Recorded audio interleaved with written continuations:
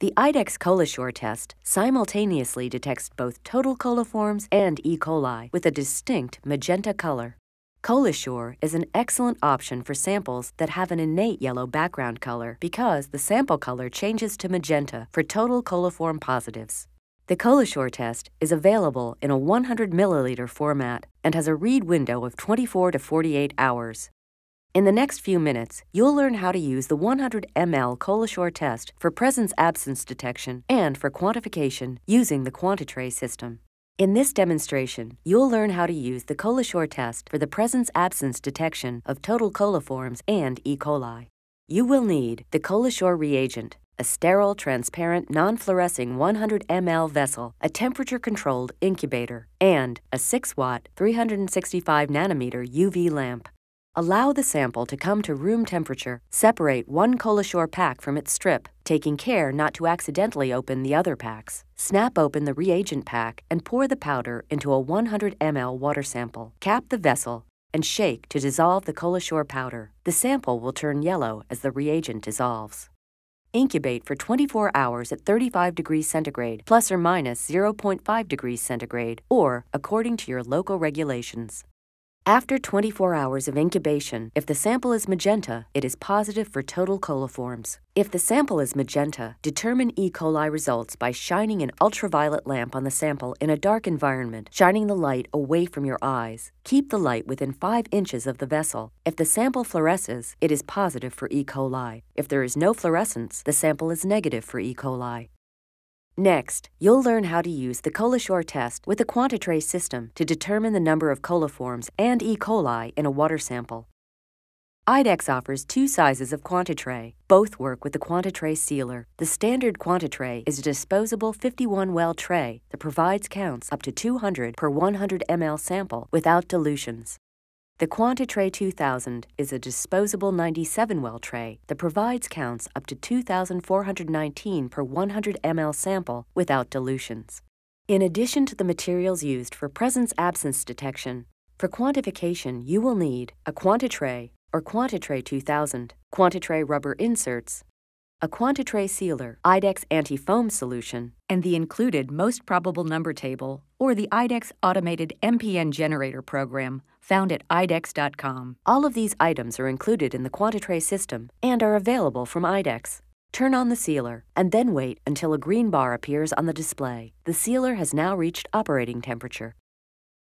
Add the Colisure powder to a 100 ml sample. Add 5 drops of IDEXX anti-foam solution. Cap the vessel and shake thoroughly. Allow the sample to rest for at least 1 minute and then shake thoroughly again to make sure no large media particles remain.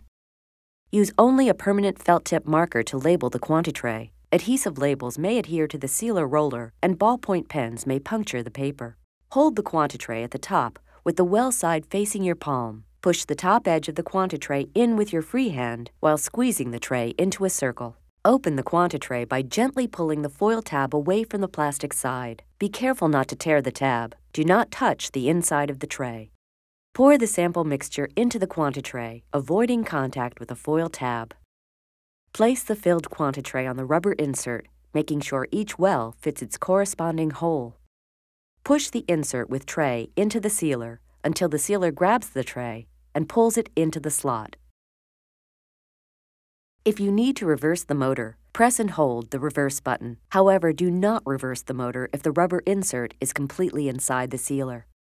The sealer distributes the sample mixture into the Quantification wells, seals the wells, and partially ejects the sealed tray. Remove the rubber insert and tray from the sealer.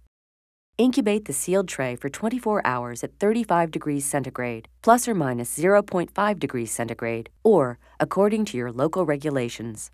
After incubation, mark each red or magenta well with a permanent marker, including the large overflow well. To determine the number of total coliforms, count the red or magenta positive wells and then refer to the MPN table included with the Quantification. The most probable number of total coliforms for this example is 12.4 per 100 ml. If using Quantification 2000, count the overflow well as a large well. To determine the number of E. coli, view the Quantification with a UV lamp in a dark environment, shining the light away from your eyes. Keep the light within 5 inches of the tray. Mark each fluorescent well with a permanent marker. Count the fluorescent wells and then refer to the corresponding positive well line on the MPN table. The most probable number of E. coli for this example is 3.1 per 100 ml. If you're unsure whether a result is positive, incubate the sample up to 48 hours total to allow the color and/or the fluorescence to intensify.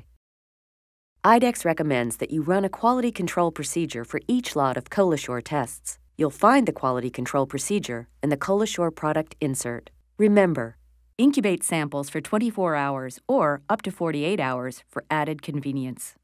Yellow or gold means the sample is negative for total coliforms and E. coli. Red or magenta means the sample is positive for total coliforms. Red or magenta plus fluorescence means the sample is positive for E. coli. Please follow these testing guidelines. Store tests at 2 to 25 degrees centigrade. Use only sterile, non-buffered, oxidant-free water for dilutions. Because this procedure may not reflect your local regulations, for compliance testing, be sure to follow all local regulatory procedures. Remember these tips.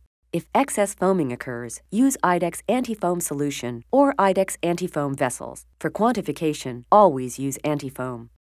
After shaking to dissolve the reagent, let the sample stand for at least 1 minute and then shake thoroughly again to make sure that no large media particles remain. If the sample is pink or orange, incubate longer, up to 48 hours maximum. A sample that remains pink or orange at 48 hours is negative for coliforms and E. coli. Always follow aseptic technique when using the Colisure test and dispose of all samples and materials in accordance with local regulatory guidelines. If you have questions or need more information, call the IDEXX Water microbiology experts at the number on your screen.